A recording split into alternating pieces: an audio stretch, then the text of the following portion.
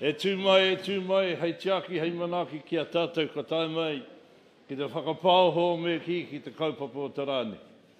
Hei kapa me ti, e kaupapa whakaharahara, mana o te wai rere, te wai mana, te wai tangata, te wai ki runga ki raro. No reira koutou rai ngā mane, ngā reo, ngā karagarangatanga, hei whakapauho atu koutou nei haranga mai, hei tautoko a Ngāti tō ki a koutou katoa. Tai atu ki a koe kei te minita, e mihi ana ki a koe tainui waka tāwa, e mihi ana ki a koe ka taumai ki a Ngāti tō tau whanaunga, e mihi kau atu ki a koe. Tai atu ki te deputy sheriff, e mihi ana ki a koutou, ko taumai kei wanga, lovely to have you with us this morning. Just want to extend in the language of my ancestors our privilege we are to welcome you here this morning, all the delegates from different organisations, particularly from government, that has come to our wonderful setting here. Please come back. On behalf of our iwi Ngāti toa, it's really great to have our Minister, our Deputy, also Prime Minister here with us as well. In saying that, no reira koutou rā ki au rangatira, ngā mea o te rohe nei, koutou rā, nau mai, hara mai, whakatau mai rā. Tēnā koutou hara mai, tēnā koutou hara mai, tēnā koutou katoa. Tēnā.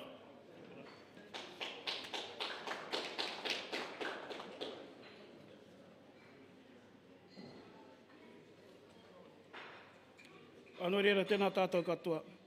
Nō reira katoa e mea tu ki a koe e te whanaunga e tūwhera te āhuatanga o te wā. O tira, haere tunu ngā manaakitanga ki runga ki a tātou e pai nei tēnei wā. E mihi kauna ki te wāhi ngaro, ki reiranga mana atu i runga rawa, hei manaaki heitia ki te kingi Māori a kingi tu heitia me te whare kāhui ariki. O tira, haere tunu ngā manaakitanga ki runga ki ngā whānau e noho pani ana, e noho rawa kore ana i tēnei wā. Haere tonu tērā ngāngara o te korona, nō reira ke hikitia ngā toi mahatanga i runga i ngā whānau e noho mā wiwi ana i roto i a rātou wā kainga. O tira kātū au he māngai o Waikato te iwi tainui te waka, e mihi kauna ki a mātou whanaunga te mana whenua, te tāuhuhu o te whare manaaki, hei manaaki hei tia ki a mātou, e huitahi nei i rungi tāhuatanga o tēnei kaupapa i mui a tātou. Nō reira, haere tonu ngā mihi ki ngā minita. Ko ia te tangata, ko te tepiri dog, nō reira, ki a koe e te premier tuarua, ki a koe grant tēnei te mea atu ki a koe. O tira, ko te mea nui e mea atu ki aku whanaunga o Waikato, aha koa ko ia te minita, ko ia te whanaunga o mātou, nō reira, kei konei a Waikato, hei manaaki, hei tia ki te minita. Nā te mea, hea hai, ko au te awa, ko te awa ko au. Ko tērā te kōrero e whakatakato i runga a Waikato, ko Waikato te iwi, ko Waikato te awa, no reira e te minita, tēnei te mea tu ki a koe, e kawea mai, tēnei taonga o ngā tūpuna, e whawhai rātou mo tēnei, no reira ko tēnei te rā, whakahirahira mo rātou, ngā tūpuna kangaru. Nō reira, o tira kaore pahu haere te kōrero, nā te mea waihotia tērā pahu mō ngā minita. I rungi te aroha, i rungi te rangi Māori, e mihi kauna ki a tātou katoa e pai nei.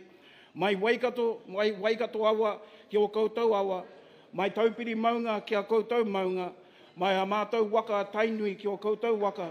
Nō reira, tēnā koutou, a tēnā rā tātou katoa. Ngā whakamoemeti, Whakawhetai e hue, o manakitanga, i te iwi e taunei, ko koe te whiringa, ka kutaki,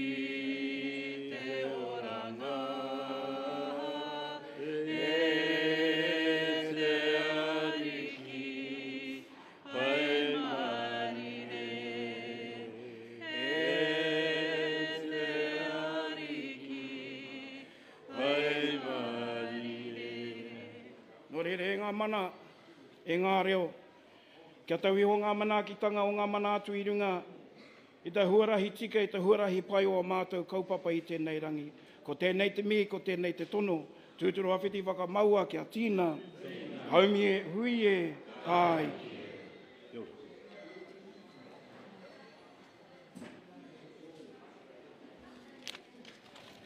Kia ora koutou. I wish to welcome you all here today. First, I'd like to acknowledge Minister Nanaia Mahuta, the Minister for Local Government, and Grant Robertson, the Minister for Infrastructure, the reason we're all here for today. I'd like to acknowledge Ngāti Toa, our mana whenua, with whom we have a great working relationship, Taku Parai, Helmut Modlik, Callum Cartney, our kaumātua. My mayoral colleagues from around the region, Barbara Edmonds, our local MP, Greg O'Connor, the MP for Oharia and Chair of the Infrastructure Select Committee, Doug Martin, Chair of the Working Group on the Representative of Governance and Accountability, Lynn Carroll, the Chair of Wellington Water, and officials from both central and local government. I'm looking forward to the announcement about water reforms, but first I need to cover a few housekeeping rules. So in the event of emergency, Pātaka Fire Wardens will escort you to the nearest exits. To my left is the Paramoana Street exit point. Please cross via the Rainbow Crossing and gather at the Harvey Norman car park. To my right is the Norrie Street exit. Please exit via the main doors and follow the path to the skate park. If there's an earthquake, you know what to do. Drop cover and hold. The public toilets are located to my right, just past the Kaizen Cafe. The Pātaka staff are here to assist you with any questions. But now it is with my great pleasure that I ask Minister Mahuta to speak.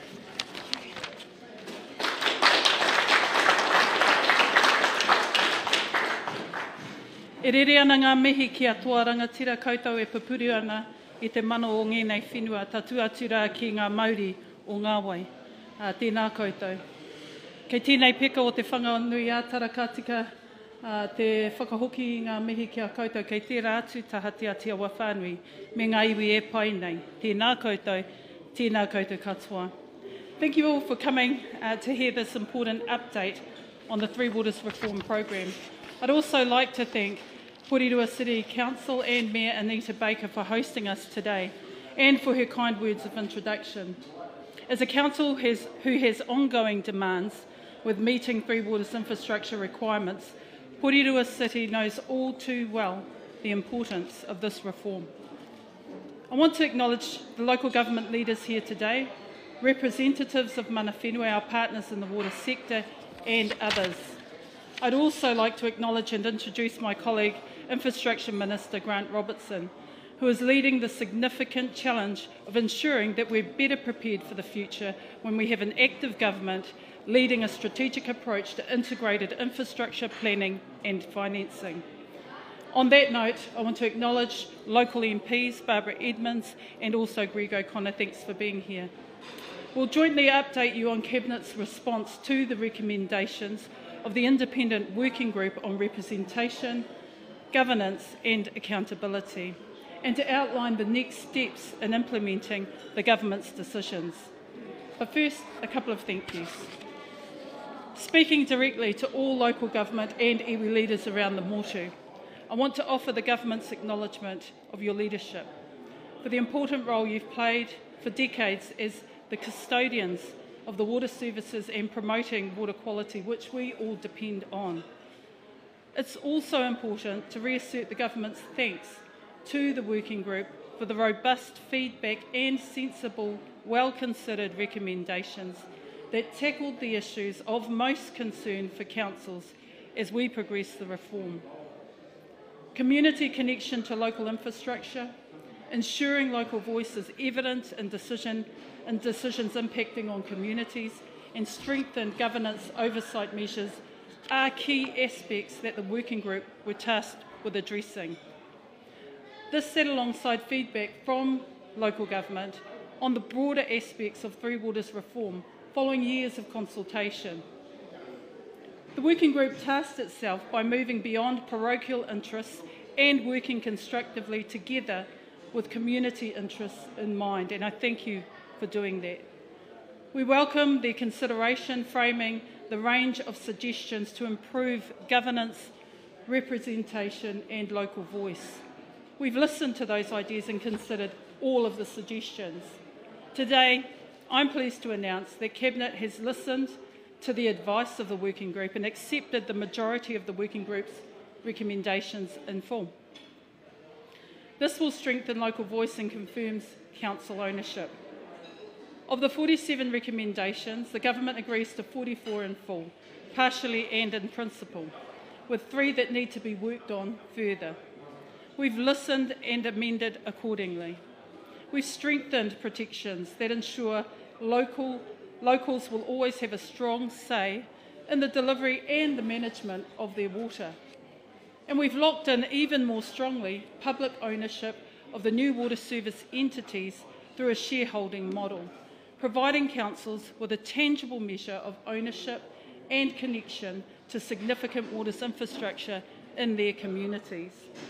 We're now in the best position possible to move forward with the reforms. And I underpin that. We need to move forward. We cannot keep looking backwards. New Zealanders have the right to expect that when they turn on the tap, the water that comes out will be clean, safe, reliable, and won't make them sick.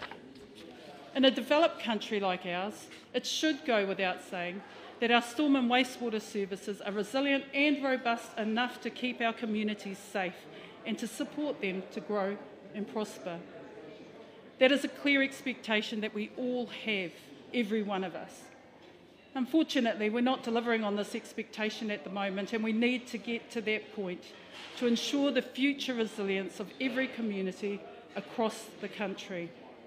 Since the Havelock North tragedy, in fact since well before then, there's been widespread agreement that there needs to be reform. As the working group found, everyone they heard from agrees that the status quo is unacceptable. It is time to move forward, which we must and will do. Today's announcement is a significant milestone for these reforms. The Government is focused on delivering the changes that are needed by progressing legislation to establish new water service entities.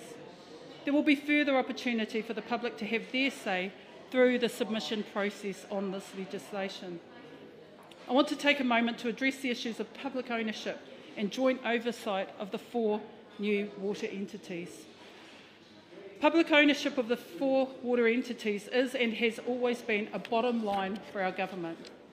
The reforms outline a 2-layered governance structure for the water service entities that maintains public ownership and ensures local government and iwi Māori participation and voice at the strategic level on the regional representative groups.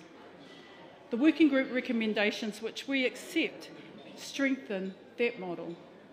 We maintain that the direct management of and operational oversight of the water entities will be undertaken by a board appointed solely on the basis of its skills and expertise. Appointments to the water service entities boards will be based on professional skills and competency. And I've said that right from the beginning, that's what's required. We've consistently ruled out co-governance at this level because we do know the scale of the challenge in front of these entities. Joint strategic oversight with local government and iwi Māori will only happen at the regional representative group level, which exists to hold the boards to account for delivering better outcomes for communities. This ensures the delivery of water services remains anchored in our evolving systems of local democracy. It is at this regional oversight level where the long-term impacts of water services are worked through and its strategic objectives set for the intergenerational benefit of communities and the environment. But beyond that, the enduring nature of the relationship between councils and mana whenua will set in place a more fertile and productive space for making decisions reflecting the well-being of their communities, people and environment now and into the future. I know that iwi Māori will participate at this level, and this is the best place for that kind of approach. Joint decision making, shared aspirations, focusing on broader community objectives. Māori have a long-term interest in the sustainability and mauri of water. In fact, just this morning we went out to visit a wetland here in Porirua, and heard many other initiatives about how nature-based solutions and working with the land can improve community outcomes. That's the kind of future we want to see everywhere around the country. By extension, enduring public ownership of our water entities protects water and the public interest in these significant assets.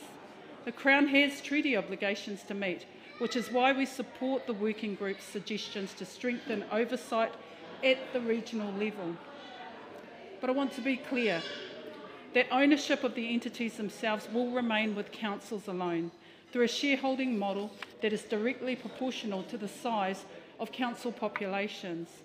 Each council will get one share per 50,000 people. I better get that right.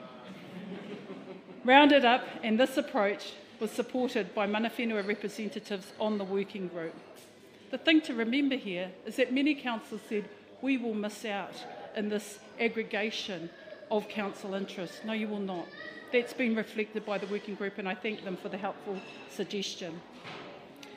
Finally, to reinforce our bottom lines of public ownership, I've written to all political parties in Parliament to seek cross-party support for the continued public ownership of the 4 new water service entities and protection against possible sale of those critical lifeline assets. As I've said before, we can't do this without you. I look forward to continuing to work with the local government and water sectors and with iwi Māori in the coming years to ensure Aotearoa has clean, safe, reliable drinking water we all need and deserve. We need better environmental outcomes, more resilient waters infrastructure, affordability for those services to ratepayers, and leverage benefits for financing infrastructure. All of this underpins what we so desperately seek, which was to make our local communities livable and to continue to improve wellbeing on their behalf. I'll hand over now to the Minister for Infrastructure, Grant Robertson.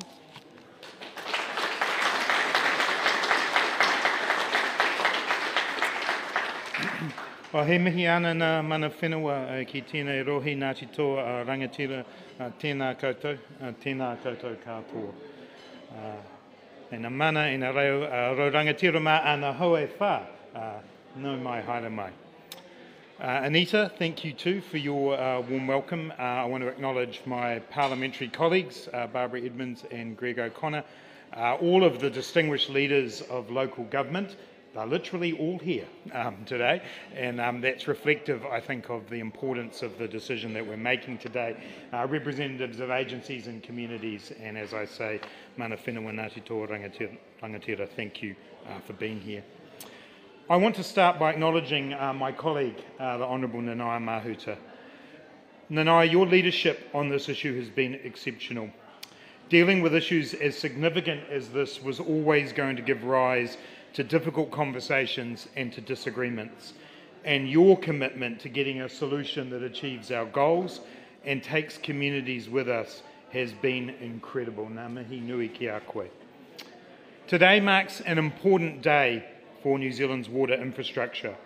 I too want to offer my personal thanks to the working group for the sensible and practical recommendations that you have made. You have deeply and respectfully considered suggestions and alternatives put forward by local government, by iwi Māori colleagues, and listened to their concerns. And we, as a government, in turn, have listened and taken on board the vast bulk of your recommendations. The recommendations have made the reform program better.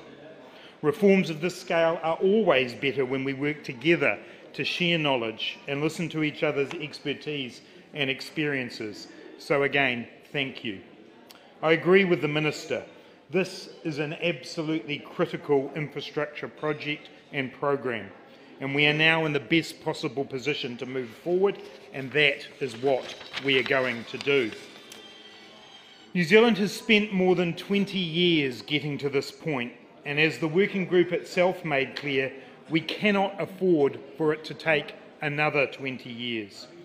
For too long, the can has been kicked down the road on water infrastructure and water quality.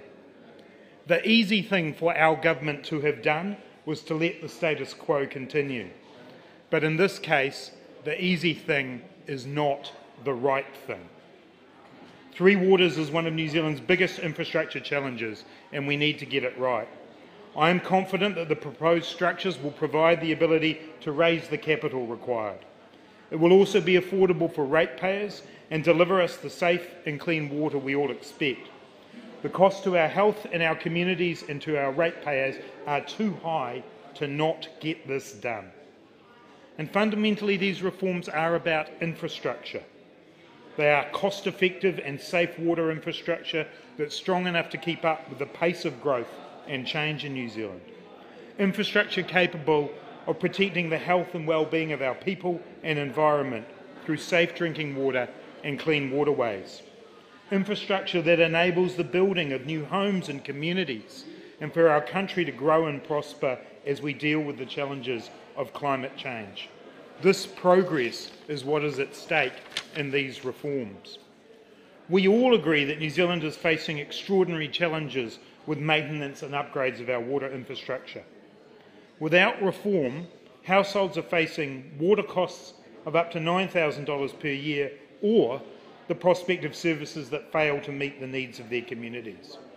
The Three Waters reform provide the scale and access to finance needed to address decades of underinvestment in our water infrastructure and to build the networks that we need for the future. Underinvestment has led to unacceptable situations in a developed country like ours.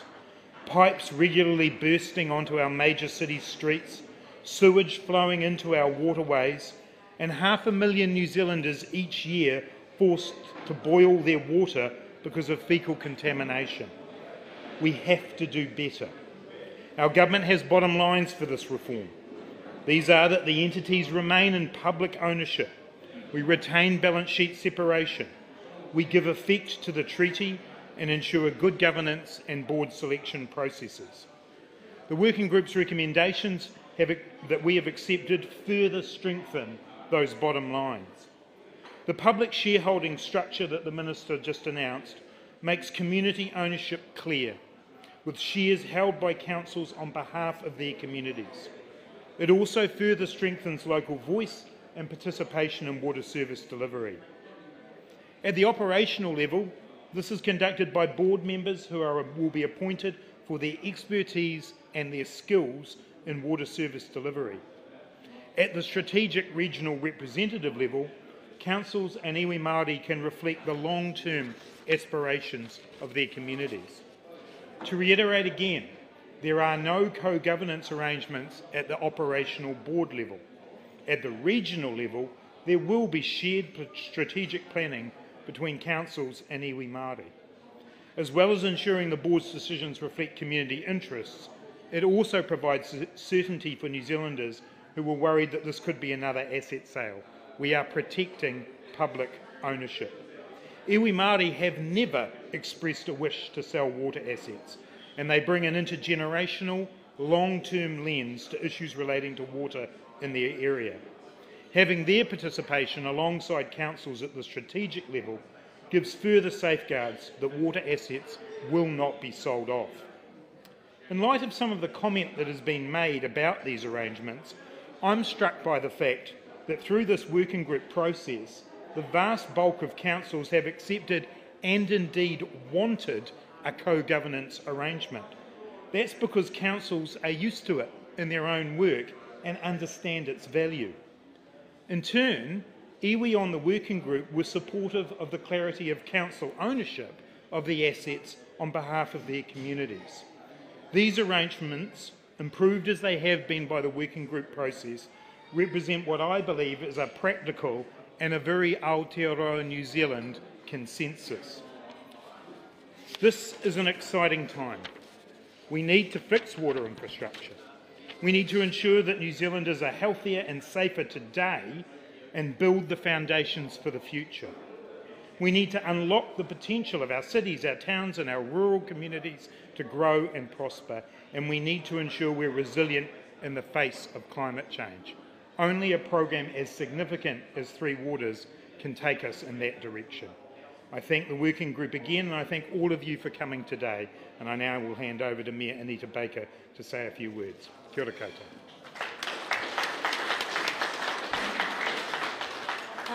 Thank you both. Before I say anything, I'm actually handing over to Helmut from Ngāti Taua, the chair of our local iwi.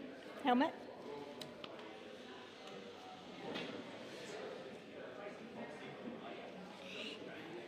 I haven't been promoted, I'm still just the CEO. Kei te whai, aku nui aku rahi, a tēnā kutau. Kia kūrua ngā minita o te kāwanatanga, kia ngā mihi atu kia kūrua, koutou rā, ngā rangatira kua huitahi mai nei tēnei rangi. I've just been reflecting as I've been listening to the speakers. If you just turn to my left, you're right over here, you'll see over here this punga kōwhao, which is an ancient artifact which was recovered from the harbour of Porirua. It's about 1,000 years old. And the history of that punga is that it was left here by Kupe. Anyone who doesn't know who Kupe is, you're in the wrong place. He left that here. And if you go and have a look at it, it's actually got signs of its man-made nature, and there is a story behind it. It's 1,000 years old.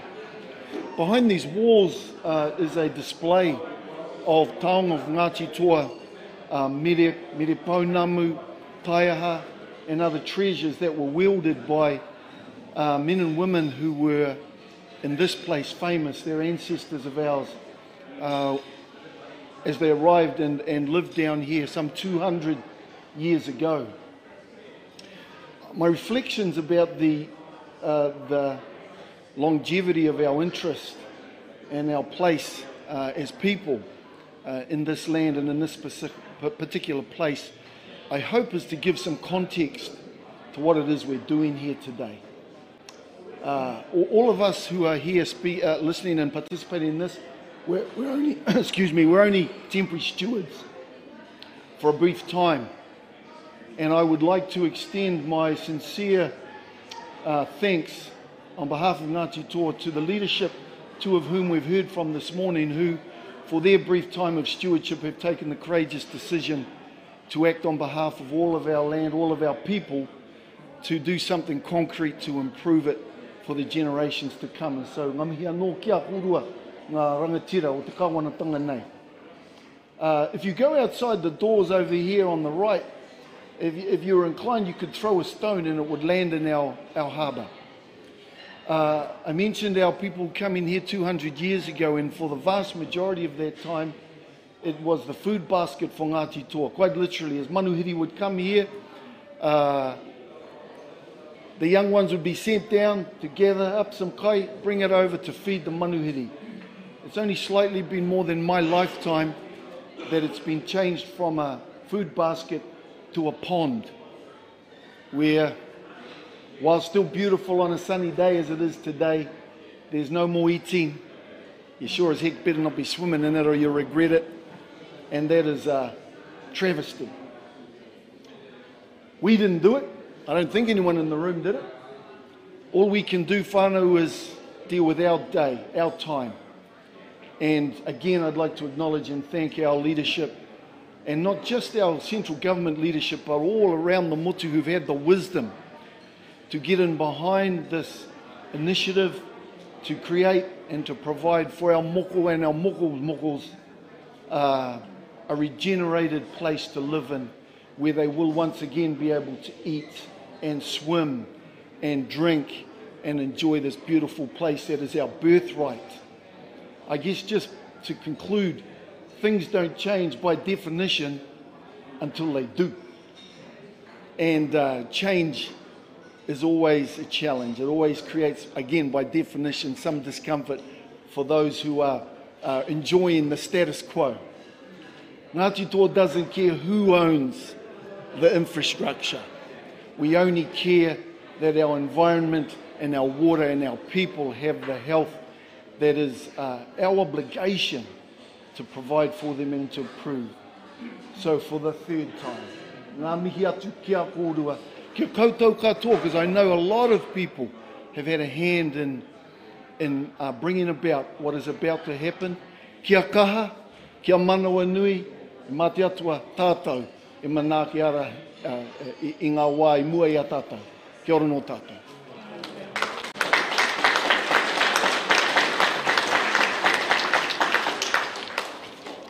Thank you, Helmut. From Council's point of view, we are honoured to host ministers for an announcement of such great public interest. When Minister Mahuta first unveiled her plans for reforms and the management and government arrangements relating to the Three Waters, Porirua City Council took it very seriously, the task of evaluating the proposal against the city's current and future needs. We did so by first starting along a hard and what would seem status quo. It was a wake-up call. We found ourselves looking down the barrel of a huge infrastructure bill over the coming years. We knew change had to come. We couldn't maintain our water quality, our infrastructure and our services to the level our residents had every right to demand and expect. We're talking hundreds of millions in future financial investment. We therefore reviewed the Minister's proposal, not in isolation, but in context of what we know is an unsustainable status quo. Minister Mahuta, you and your colleagues deserve our thanks for this proposal that comprehensively overhauls the way we manage our most precious resource, water. And thank you for listening to the sector's concerns and making these important government changes. Establishing a new regime which creates much larger, more financial, robust water entities is a necessary change. It means governments and management will be fit for purpose and built to a scale for the task. Does it bring risk? Yes, of course it does, but we face risk anyway. That's why our council has said from the outset that these changes make a ton of sense for Porirua. We look forward to working with you, Minister, and your officials as we move to the transition date of 1 July 2024. So thank you. That brings us to the end. Our friends from the press can go down into the Helen Smith room, and the ministers and whoever you are asking to go down there will come down to you. Everybody else has got tea and coffee here, so thank you all for attending.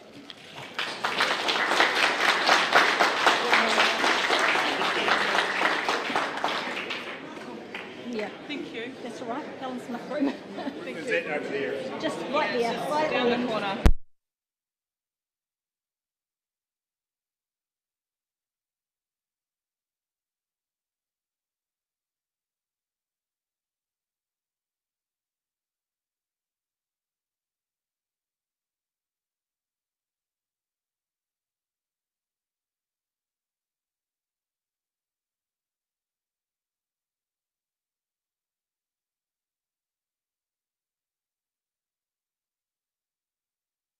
I want to thank the Minister for Infrastructure for partnering the progression of this significant piece of work because Three Waters does not sit isolated from other aspects of the infrastructure challenge that we have before us. Yeah, and look, I just want to add, as I said in my comments out there now, my thanks to Minister Mahuta. This is, one of the most significant infrastructure programs that will be overseen, or at least started in our political lifetimes, and the Minister alongside local government and iwi have, I think, done a tremendous job. I also want to reiterate our thanks to local government representatives who are here, those who are on the working group, Local Government New Zealand, like Noel Stewart, here today as well, and also iwi representatives with Helmut representing Ngāti Toa today, but also the officials, which we don't always get a chance to do.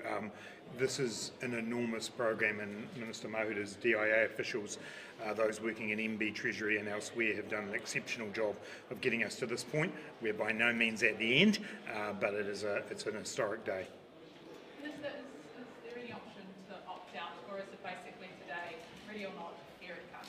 Look, today represents a significant turning point in terms of moving forward to progress the Three Waters program based on 8 weeks of consultation with the sector, the government taking on board what were the most important issues that were highlighted by councils, which was governance, representation and local voice, then implementing a working group, and the working group has since provided its recommendations. So I think we're at a point now where we can just say it's important to move forward, and we've taken on board, to the greatest extent possible, the most significant concerns of the sector. Well, we've got 24 councils in this dissident group, and Auckland isn't exactly on board either. That's what, at least half the population. Do you really have a mandate for this? What we have is a general acknowledgement from across the whole sector, even those 24 councils, that the status quo is not acceptable and that change needs to happen. And if I consider some of the initiatives that have been provided by the 24 councils, they're initiatives that have already been considered. It's in our RIS in terms of the way in which we've considered, for example, a council-controlled organisation type model, scaled up, and I think we've definitely responded to the range of issues that they've raised, and also the governance working group had heard their concerns as well. I'd also say, I'll just follow up on that, Brian, that I'd also say that the mandate we have is from New Zealanders, and that's to make sure that they have clean drinking water and that their sewage and stormwater systems work properly. And the status quo, as the Minister has indicated, is not providing that. Because everybody agrees something needs to be done but then can't quite agree on exactly what that is not a reason to stand still. We have consulted thoroughly, we have listened, we have made changes, but New Zealanders deserve us to get on with it. Minister, will there be an opportunity for councils to go into co-governance arrangements further down the track? I think when we consider the recommendations that the government are progressing, at the regional representative group level there is an opportunity absolutely for co-governance to exist. The working group made a recommendation, for example, that there should be co-chairs. We've said actually that should be a matter for the entities to decide within the context of their constitution. So at that oversight level, yes, there is an opportunity. But at that regional, but at that governance level though, at that entity level, will there be an opportunity further down the track for co-governance? What we need is for the entities of that scale and size to have professional, skills-based elected members who are able to undertake the significant challenge of running those entities. Now, that's been well cast and foreshadowed to not only councils but iwi mana whenua, and the strongest role that iwi mana whenua can play is at the strategic level through the regional representative group, and then dropping down under that, the sub-regional groups, because that will take a number of these strategic decisions closer back to community to enable the types of outcomes that communities want to see. Are you saying that skill and expertise couldn't be achieved through mana whenua? I'm saying that skill and expertise is an absolute prerequisite, and within that, for example, consideration around knowledge of the Treaty of Waitangi and obligations thereof, and there's ways of achieving that. We do that on a number of other boards. You've talked about one at a time.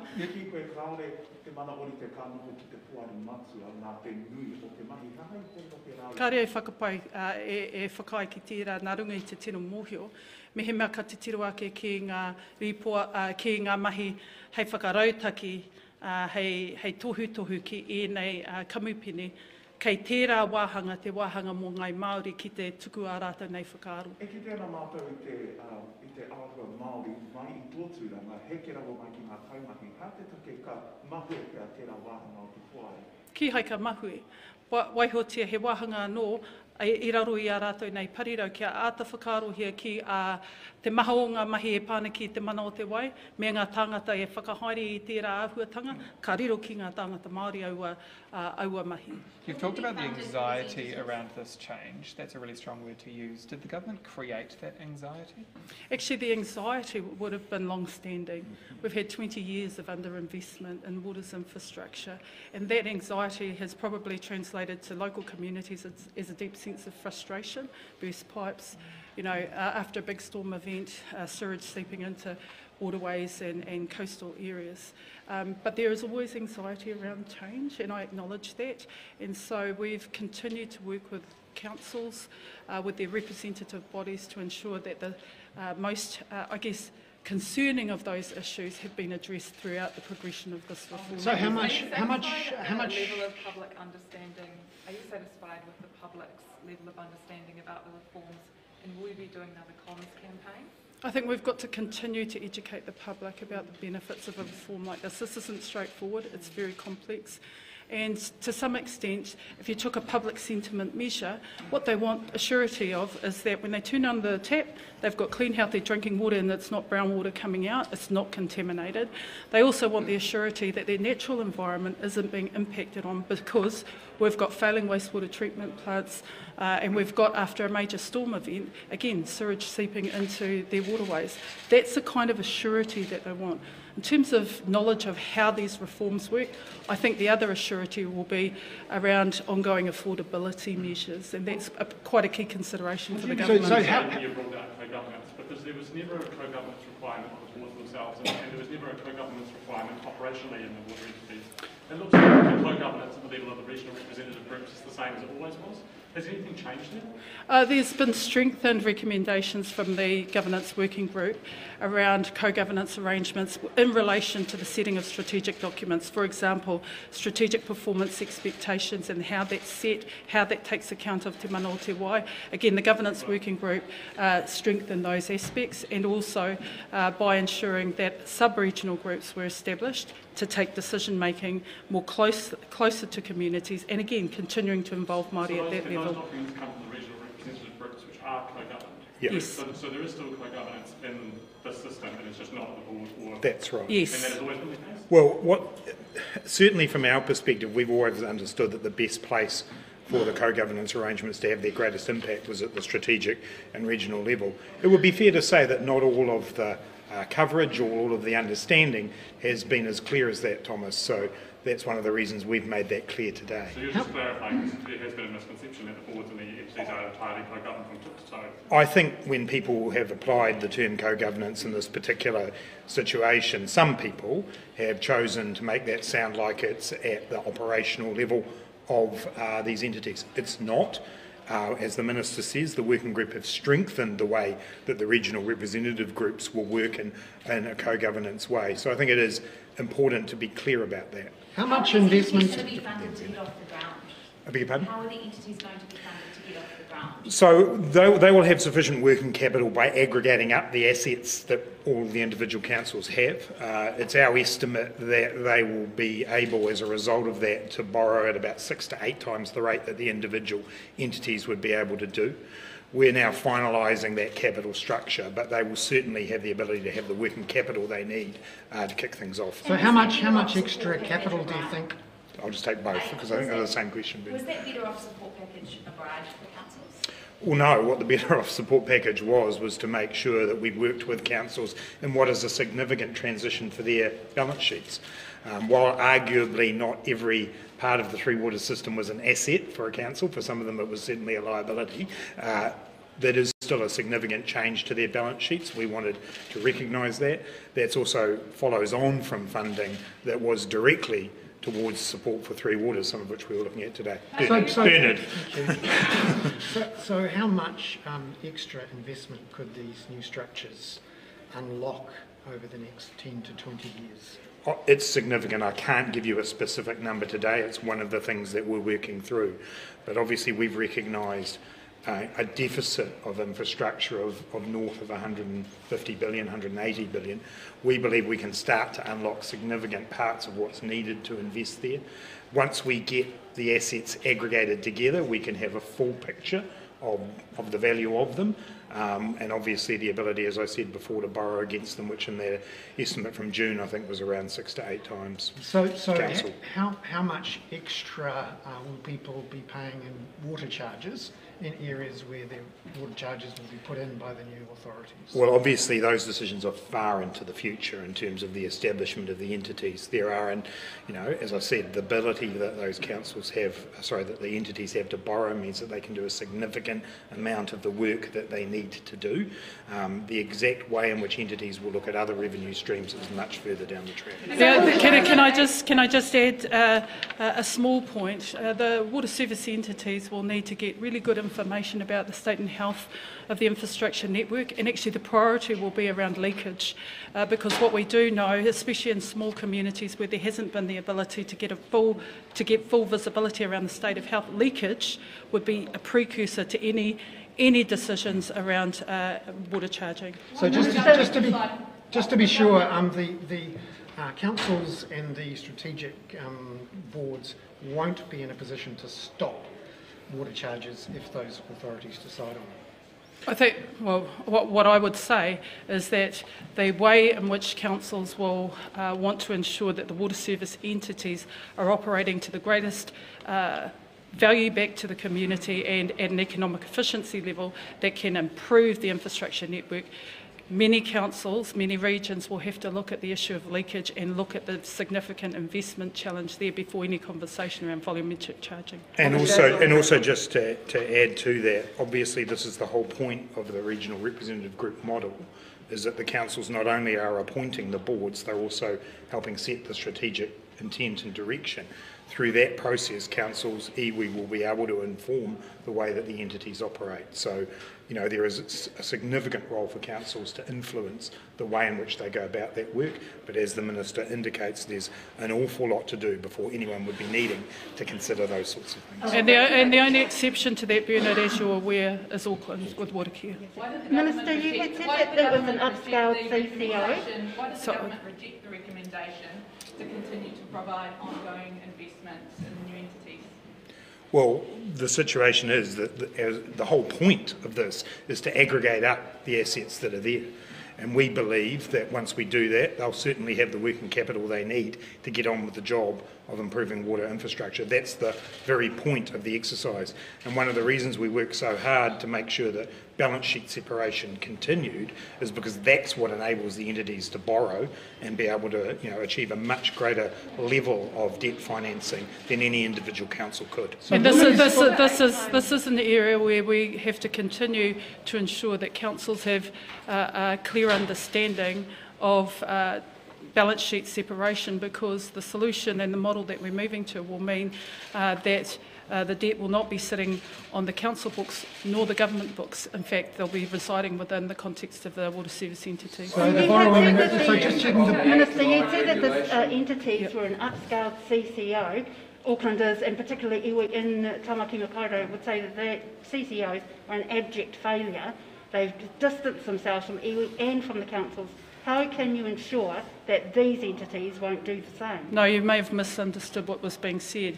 What we did was consider at a very early stage a CCO type model which wouldn't work, primarily because it would create inequities region by region, and also it wouldn't achieve the balance sheet separation that is required in order to fund the scale of investment needed in this area. So what we've done is proposed the creation of 4 standalone water service entities to be able to achieve scale and to leverage through debt financing the ability to invest in infrastructure. One quick question of how much households have to pay depends partly on the economic regulation that has to be put in place there. And how's that process going? Because these will, after all, be natural monopolies. Yeah, that's right. And there is a whole work stream on economic regulation. In fact, Minister Mahuta and I spent a fair part of a morning this week working through that. It's not yet finalised, but it's not far away. And you're absolutely right. If you look at these models around the world, the economic regulator plays a very significant role. Through the economic regulator, you can also look at consumer protection measures, you can look at equity measures to be able to make sure that we continue to support all New Zealanders to have access to safe, reliable water. And the fact that we've got 4 water service entities allows domestic benchmarking of performance between the entities. So will you be able to get... Community, the 6 to 8 times borrowing figure, you mentioned that was from June last year. So are you confident that that number will stack up in the long term? Are you going to be running more financial analysis on that? Oh, we're continually doing that, and throughout this process, actually, the working group have been talking to Standard & Poor's around, you know, what arrangements we might have and how that might affect the ability to do that debt financing. I'm very confident that we will be in a position to be in that ballpark. Whether it's exactly that number or not will obviously depend as we do the final analysis. And it is important, as the Minister said earlier today, we now go into the process of finalising the drafting of the legislation. That legislation then comes before Parliament. The public then have the opportunity to have another look at it there, and we'll continue our conversation with the rating agencies to make sure we're still in the strong position we're in now. So will this be able to be reversed by a new government? Because the second piece of legislation is not going to be in before the election, is it? We hope not. And in fact, we're doing everything we can to progress this type of reform because it's been an issue that's languished for far too long. We're not prepared to kick the can down the road, and as Minister of Infrastructure has said, we are taking on a really significant, difficult challenge, because if we don't, communities will pay more and they can ill afford to do that. But more importantly, we know with the challenge of climate change, more significant weather events, that we are going to get and see issues of stormwater flood taking waste into our waterways. So, look, that's why we believe that Parliament should be supporting the type of reform that we're proposing so that there's longer resilience and I in would our say, infrastructure. for some of our political opponents, here's the time to step up if you believe in public ownership.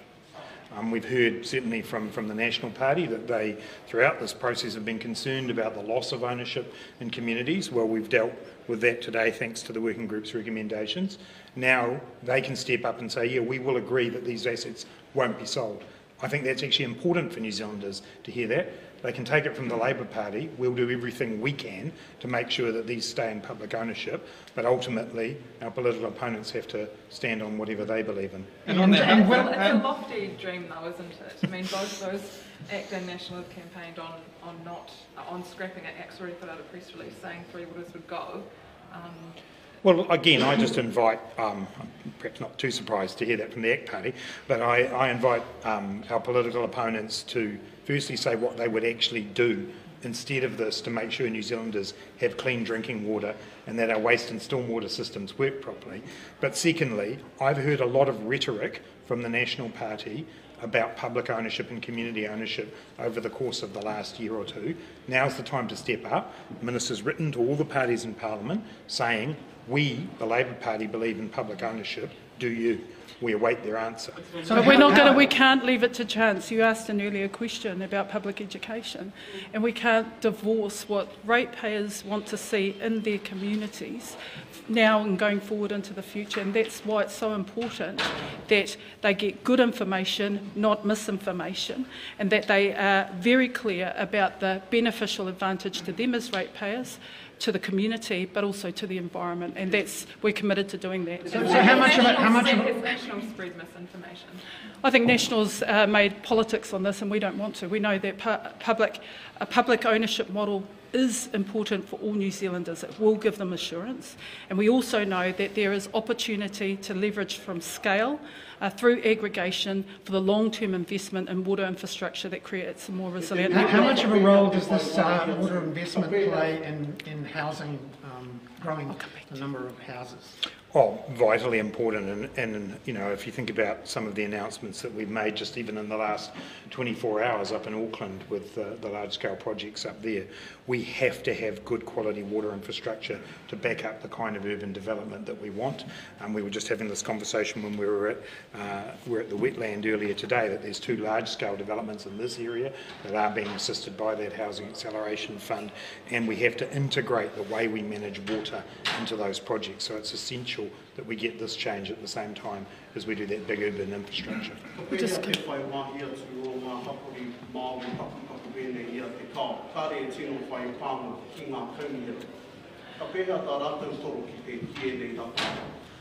Ko te tino hia, ka tai ki te wā, ka kite mai I ngā hua I raro I nei tinihanga. Koina te tino hia. I tēnei wā, ko te whakapai o te kaunihera me boil a rātou nei bota. You know, kāre he mea pai mō ngā whānau ki reira.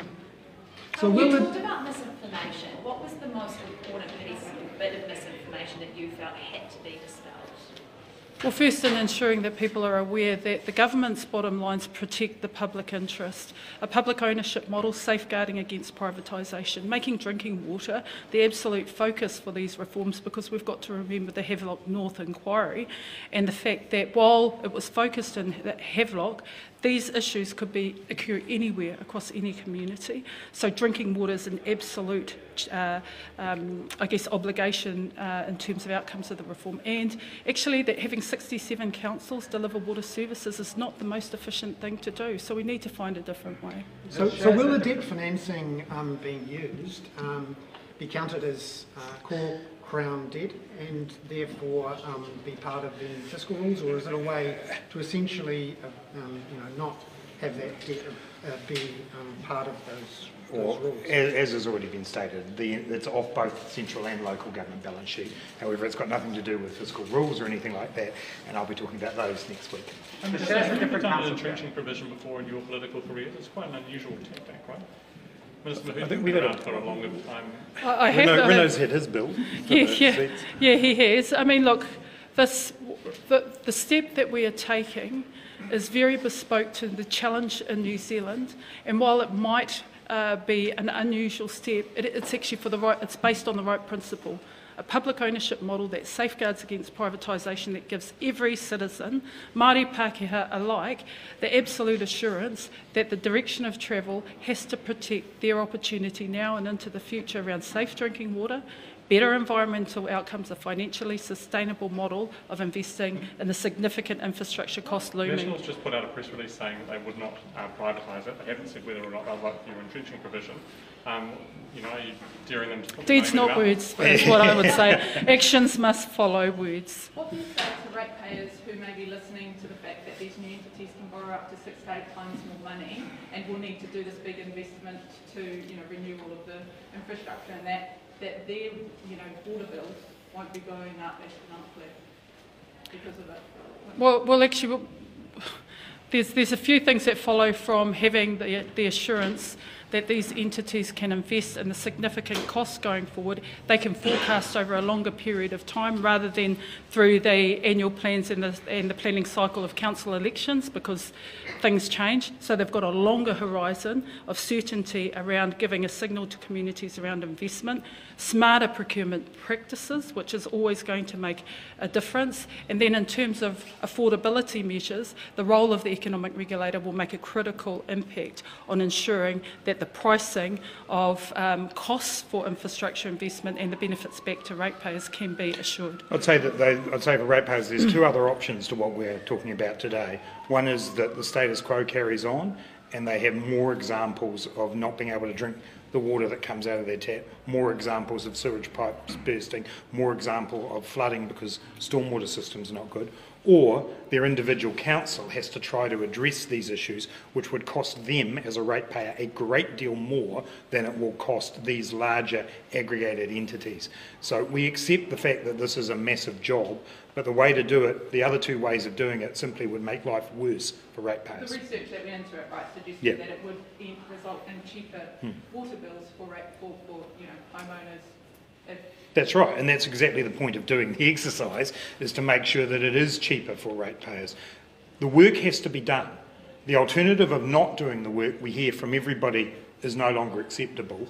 To us, this aggregation model will mean it is cheaper for the consumers of water, but we've got to do the work now to build those entities up to be able to deliver on that promise. And the final piece of the puzzle will be creating the economic regulator, and their role and function across the system will help give assurance around those benefits. We'll just take a couple more. Just wouldn't it be fair to say that the message from Standard & Poor's is if you want to be able to borrow all this money at decent interest rates, the revenue supporting that debt can't be at the mercy of local body politicians with the particular electoral incentives that they have. I think the way they would, I think the way they would phrase it, Brian, would be to say that you need balance sheet separation, and balance sheet separation through a CCO model has not proved to be a sufficient balance sheet separation as opposed to the creation of entirely new entities. So that's the way that they look at it. Does that mean water charges are pretty much inevitable, like household water charges, or is there a chance that